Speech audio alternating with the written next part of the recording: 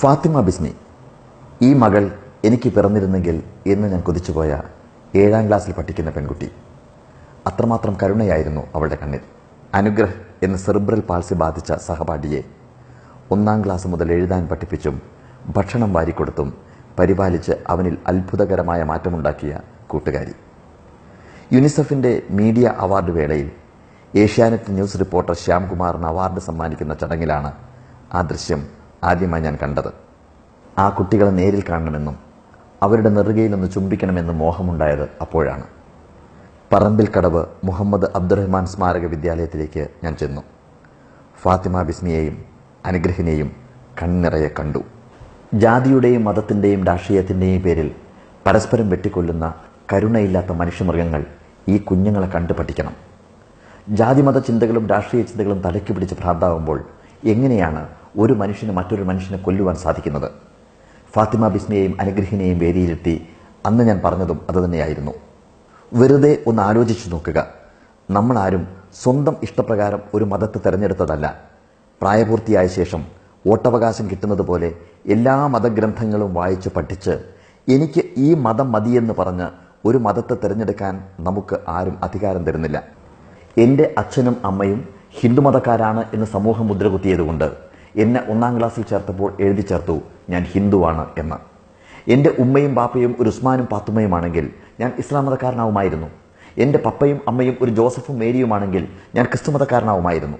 ഈ ഷർട്ട് തിരഞ്ഞെടുത്തതുപോലെ ഈ മതമാണ് എനിക്ക് വേണ്ടത് എന്ന് പറഞ്ഞുകൊണ്ട് ഒരു മതത്തെ തിരഞ്ഞെടുക്കാനുള്ള അധികാരം എനിക്കോ നിങ്ങൾക്കോ ആരും തന്നിട്ടില്ല.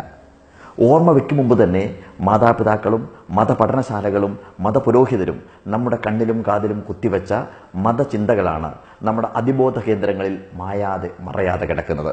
അതുകൊണ്ട് തന്നെ നമ്മുടെ മതം ശ്രേഷ്ഠമാണെന്നും മറ്റു മതങ്ങൾ മോശമാണെന്നും പറയുന്നതിൽ യാതൊരു അർത്ഥവുമില്ല. മതങ്ങൾ തമ്മിൽ കലഹിക്കുന്നതിൽ അർത്ഥമില്ല. എല്ലാ മതങ്ങളും ഉണ്ടാക്കിയത് നന്മ നമ്മളെ പഠിപ്പിക്കാനാണ്. മതമുണ്ടാക്കിയത് നമ്മളെ ഒരുമിപ്പിച്ച് നിർത്താനാണ്. പക്ഷേ സംഭവിച്ചതോ, നമ്മുടെ ഭാരതത്തിൽ മാത്രം നോക്കിയാൽ തന്നെ എത്രയോ മതങ്ങൾ, എത്രയോ ജാതികൾ, എത്രയോ ഉപജാതികൾ ആയി വിഘടിച്ചു നിൽക്കുകയാണ്. ഇവർ പരസ്പരം കൊല ചെയ്യുന്നു, കലഹിക്കുന്നു. ഇതിൻ്റെ എല്ലാം കാരണമെന്ന് പറയുന്നത് കുട്ടിക്കാലത്ത് നമ്മളുടെ തലച്ചോറിൽ ആരോ അരക്കിട്ടുറപ്പിച്ച വിശ്വാസങ്ങൾ മാത്രമാണ്. ബാങ്ക് വിളി കേൾക്കുമ്പോൾ ഒരു ഇസ്ലാം മത വിശ്വാസിയിൽ ഭക്തി നിറയുന്നത് ഈ വിശ്വാസത്തിന്റെ പേരിലാണ്. എന്നാൽ ഹിന്ദുവിലും ക്രിസ്ത്യാനിയിലും ഒരു വികാരവും ഉണ്ടാക്കുന്നില്ല ഈ ബാങ്ക് വിളി. ഒരു ഹിന്ദുമത വിശ്വാസിക്ക് അമ്പലം കാണുമ്പോൾ മനസ്സിൽ ഭക്തി നിറയുന്നതും ചർച്ചോ മോസ്കോ കാണുമ്പോൾ ഒരു പ്രത്യേക വികാരമൊന്നും തോന്നാത്തതും ഇതുകൊണ്ട് തന്നെയാണ്. ഒരു ക്രൈസ്തവന് ഒരു പള്ളിയിലേക്ക് ചെല്ലുന്ന സമയത്ത് യേശുവിന്റെ മുഖം കാണുമ്പോൾ, കുരിശ് കാണുമ്പോൾ ഭക്തി ഉണ്ടാവുന്നത് ഇതുകൊണ്ടാണ്. അതേസമയം ഒരു മോസ്കോ, ഒരു അമ്പലമോ കാണുമ്പോൾ ഒരു ക്രിസ്ത്യാനിയിൽ യാതൊരു ഭാവഭേദവും ഉണ്ടാവുന്നില്ല. ഇത് നാം അടിസ്ഥാനപരമായി മനസ്സിലാക്കേണ്ടതാണ്. നന്മ ചെയ്യുവാൻ മതത്തിൽ വിശ്വസിക്കാം, രാജ്യ പുരോഗതിക്ക് വേണ്ടി രാഷ്ട്രീയത്തിൽ വിശ്വസിക്കാം. പക്ഷേ മതത്തിലപ്പുറം, രാഷ്ട്രീയത്തിലപ്പുറം മനുഷ്യനെ മനുഷ്യനായി കാണുവാനുള്ള ബോധം നമ്മളിൽ ഉണ്ടാവണം. അതാണ് ഫാത്തിമ ബിസ്മിയും അനുഗ്രഹവും നമ്മളെ പഠിപ്പിക്കുന്നത്. ഖലീൽ ജിബ്രാന്റെ പ്രവാചകൻ എന്ന പുസ്തകത്തിൽ അൽ മുസ്തഫ എന്ന് പറയുന്ന പ്രധാനപ്പെട്ട കഥാപാത്രത്തോട് ചോദിക്കുന്നൊരു ചോദ്യമുണ്ട്: ആരാണ് ദൈവം? ഒന്ന് കണ്ണടച്ച് തുറന്നതിന് ശേഷം അദ്ദേഹം ഇങ്ങനെ പറയുന്നു: തനിക്ക് വേണ്ടിയല്ലാതെ മറ്റൊരാളെ സ്നേഹിക്കുന്ന ഒരാൾ, കപടതയില്ലാതെ കണ്ണിൽ കാരുണ്യം പേറുന്ന ഒരാൾ. അങ്ങനെയാണെങ്കിൽ ഫാത്തിമ ബിസ്മി, നിന്നെ ഞാൻ ദൈവം എന്ന് വിളിക്കുവാൻ ആഗ്രഹിക്കുന്നു.